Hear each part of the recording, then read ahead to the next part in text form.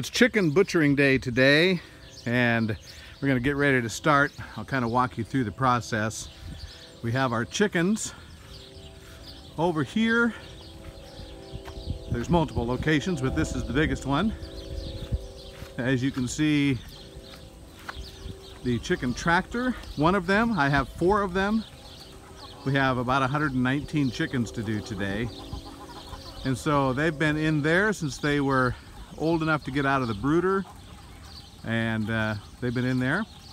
And then when we take them, we bring them over to the killing cones over here, and this is where we put little slits in the sides of their neck and then put them in these cones upside down, and that drains the blood out, which is also a very humane way to kill them, as well as it drains the blood out so you get a better meat, because all that blood is not in the meat. All right, so from there we bring them over here, and I probably could set this up a little bit more efficiently, but this is the way we've always done it. I mean, you know how that goes, the way we've always done it.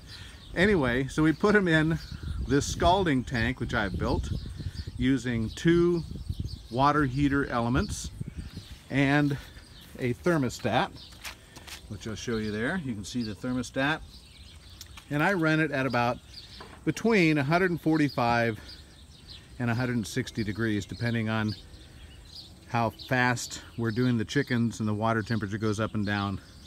And that's why I installed 2 of the heating elements. I only had 1 in it originally, and it wasn't able to keep up with the temperature, so I put 2 in. It seems to help a little bit. And so anyway, that's the next step. And then here is my Whiz Bang chicken plucker that I built from the instructions I bought online, and it's a really neat device. Has the fingers in there, so you take the bird from there, you put it over in here, turn it on.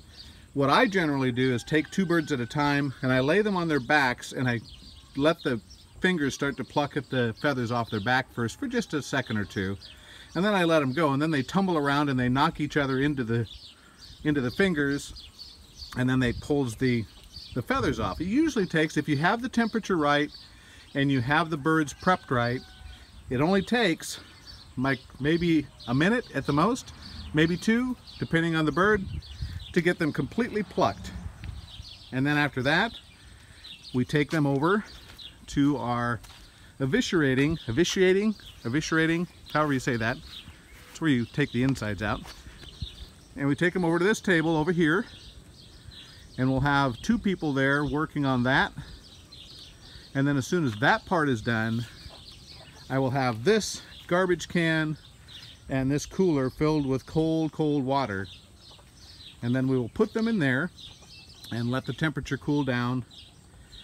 And then my wife and one of her friends come and get them as they need them. They take them inside, finish washing them, cleaning them, maybe plucking any of the pin feathers that we missed, and then put them in our vacuum bags. Actually, we use the bags where you put them in the bag and then you put it in hot water and it seals it. Really good, does a really good job. And then from there, we basically put them in our refrigerator for 24 hours to let the temperature go down in the bird, and then they go in the freezer. So that's kind of the process.